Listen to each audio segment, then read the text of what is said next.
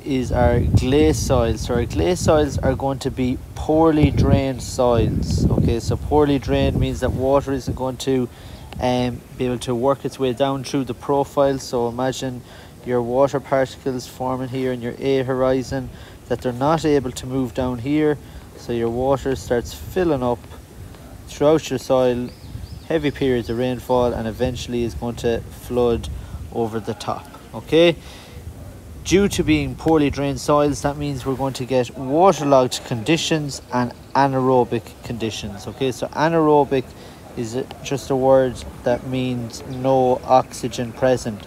So if the soil is full of water, there's going to be no oxygen present. That means there's going to be no microorganisms and low levels of organic matter. Low OM levels.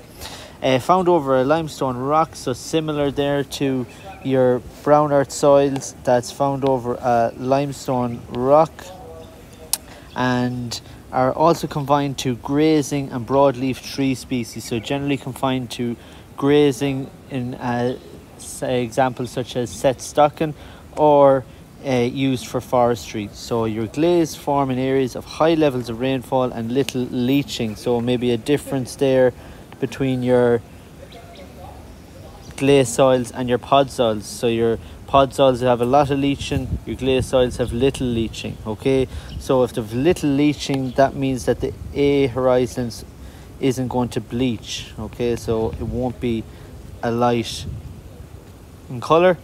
Our A horizon is going to be limited in structure due to the presence of grassland, and that is to do with our fibrous material or fibrous roots in our grass.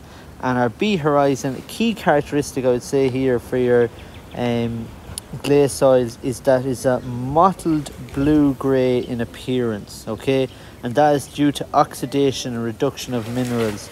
So your oxidation and reduction is basically the addition of oxygen or the removal of oxygen